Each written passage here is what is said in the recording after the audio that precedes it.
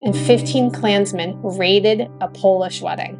Tell me why you're saying this joke, like, I don't understand. She said it was actually originally a black joke, and she replaced the N-word with Polak because she didn't want to be, quote, prejudiced. They disguised themselves in blackface and set fire to Polish and Lithuanian neighborhoods. Their hope was to draw the immigrant population into a bloody war against the African Americans. Yes, the Poles are white, but they're not white enough, so they're ethnic white. You know, this is kind of where I start having trouble with the terms white and black. The stereotype that the Nazis put out, that the Americans absorbed, was that, quote, Poland has inferior intelligence. Hi, I'm Danielle Romero, and thank you so much for being with me on my channel, where I started exploring my family's hidden heritage from Louisiana. And now I'm digging into this idea of what does it mean to be an American and questions about identity. But before we begin, I have a favor to ask of you. So 92% of my viewers, that's you, are not subscribed to the channel, and I would love to get that number down to 75%. So if you've ever watched a video and enjoyed it, or if you hate me and want to keep tabs on me better, I would love to have you subscribe. It helps the channel more than you know. Now, during the 1920s, Polish communities in the United States were targeted by nativist groups and sympathizers.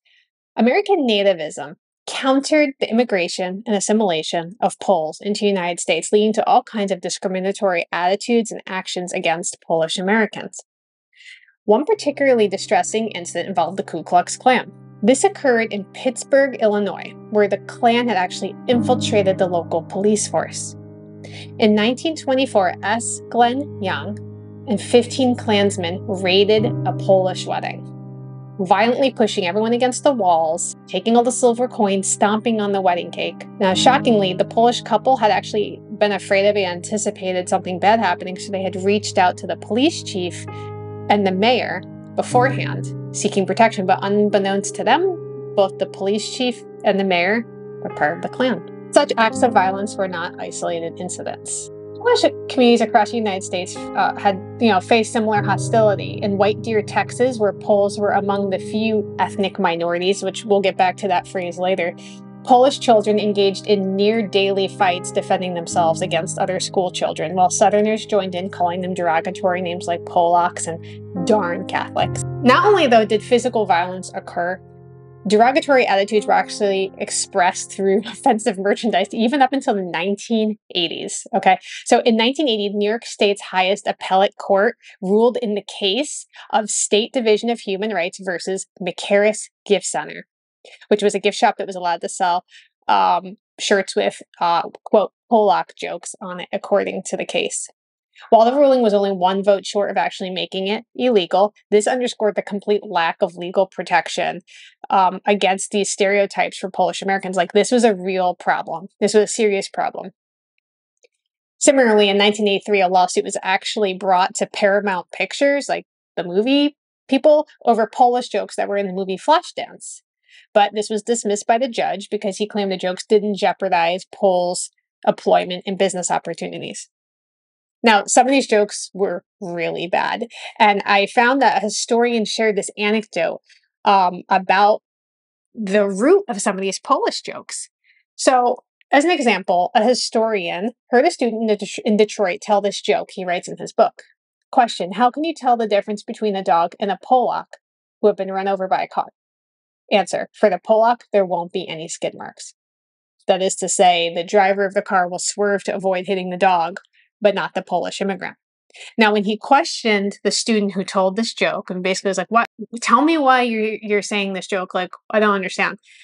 She said it was actually originally a black joke, and she replaced the N-word with Polak because she didn't want to be, quote, prejudiced. The stereotype that the Nazis put out, that the Americans absorbed, was that, quote, Poland has inferior intelligence, unquote. Now, you have to remember that Hitler, when he was coming to power, the first group of Poles that were killed were the educated class. Comes out, the stereotype is supposed to be like, look how stupid the Polish people are. Well, it's like, you literally just went through and killed everyone who was in these higher educated classes.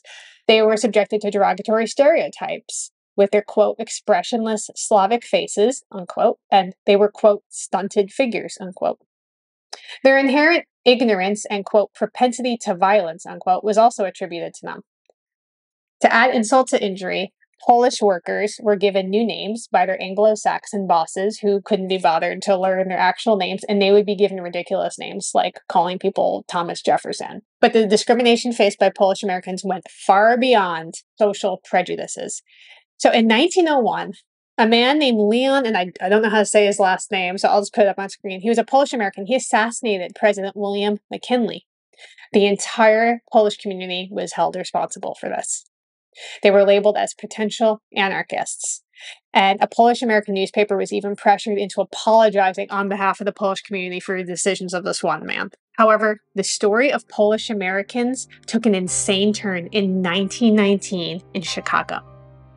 Irish gangs in Chicago were wearing blackface. So, they're putting on the paint and stuff to try to look like they're African American. In blackface, they attacked Polish and Lithuanian neighborhoods. These were members of Reagan's cults, one of the leading gangs. They disguised themselves in blackface and set fire to Polish and Lithuanian neighborhoods in the back of the yards area. Their hope was to draw the immigrant population into a bloody war against the African Americans. The goal was to convince the Poles and other Eastern European immigrants that they too were white and they should align themselves in this fight against blacks in Chicago. But Poles, on the other hand, abstained from taking sides, considering the conflict between these two groups to be white and blacks, and they didn't really see themselves in either group. Weirdly, the Reagan cults also directed their anger at the Ku Klux Klan. So you would think that these people were like going after African Americans and they're white supremacists, but they had a beef with the Klan because the Klan hated Catholics and the Irish were Catholic. And this just becomes this whole muddled mess of why do we hate this person? Oh, because of this, but we can't align with these people because of this. In 1921, that September, 3,000 people from the Stockyards district of Chicago watched as the Reagan Colts gang hanged an effigy of a white cheated Klansman. And actually by the 20s and 30s, this gang actually became part of the Chicago outfit under Al Capone. As Chicago experienced this influx of not only Eastern European immigrants, but this was also the time of the Great Migration, where a lot of African Americans were leaving the South for places up north, like Chicago. These groups felt threatened by the arrival of these Black communities, and in order to maintain what they saw as their advantage, they sought to include the Poles into this greater category of white. Now, the strategic move worked over time. Poles did start to become considered white by their fellow Americans, and we've seen similar shifts like we've talked about in here for the Italians, the Greeks, the Jews, the Russians, some of the groups that I have yet to get to, but I plan to. These groups all had ambivalent racial status here in the U.S. upon arrival, but eventually came to be embraced or embrace a broader white identity. White identity didn't even grant them the same privileges as the other white people. They were referred to as ethnic whites and found themselves in a vulnerable position, not subject to the hostile discrimination and violence African Americans experienced, but they were also not benefiting from the same privileges that the Western European whites had. And I really take umbrage with this phrase, ethnic whites or ethnic. It's just ridiculous. Like, every group is ethnic, right? Every group is ethnic, but we kind of have started to use this term. I've heard the other term is like spicy white, where it's like you're mostly white, but like there's a little thing that we consider exotic or not Anglo enough to count. So we have to have a qualification on how white they are. Yes, the Poles are white, but they're not white enough, so they're ethnic white. Like, they didn't quite fit anywhere. Now, the Polish experience here is not unique, and other groups have demonstrated that whiteness is like a malleable category. Well, for me, when I see that it's malleable, it's like, if it can be this or this, it's really nothing, right? It's not a good descriptor of anything if it could change over time. And, this is kind of where I start having trouble with the terms white and Black. Some people prefer those as self-identifications, and that's good. Like, you do you, like whatever you feel comfortable with. But for me, I feel like these terms are intentionally vague, and they strip us of our beautiful diversity and our heritage that we are bringing to the table, regardless of the shade of brown that our skin is. Now, does that mean I don't believe that people have different racial and ethnic backgrounds? No, of course they do. Of course they do.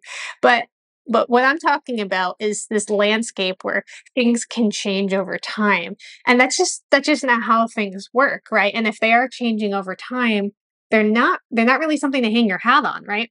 These categories are fluid and arbitrary and causing division. Quote, we wanted to be Americans so quickly that we were embarrassed if our parents couldn't speak English. My father was reading a Polish newspaper and somebody was supposed to come into the house. I remember sticking it under something. We were ashamed of being foreign. This is probably outside the scope of this video, but I start to wonder about this idea of the hyphenated Americans, where there's African American, Italian American, Mexican American, Chinese American, like anything that's going in front. And I don't have an answer to this because this is something I'm still working through, and I would love your thoughts. Should we just be American? Is a question that I have because, if you've watched my channel from the beginning, I value genealogy and I value ancestry so much. I think it's so important to know your roots and where you come from. But at the same time, by identifying as an ethnic group ahead of all else, if we're always seeing ourselves as American second, then we're always going to see our neighbor as somebody other than. I don't know. I would love your thoughts on that. I don't have a solution to the problems that we have as all these different fractious groups here in America, but I do think that talking about it is the first step, and having conversations together is the first step towards healing. If you would like to know a little bit more about the research I've done into my family, I'll leave the playlist for the documentary series called Finding Lola that I did when I was researching my mom's grandmother, who was born in Louisiana.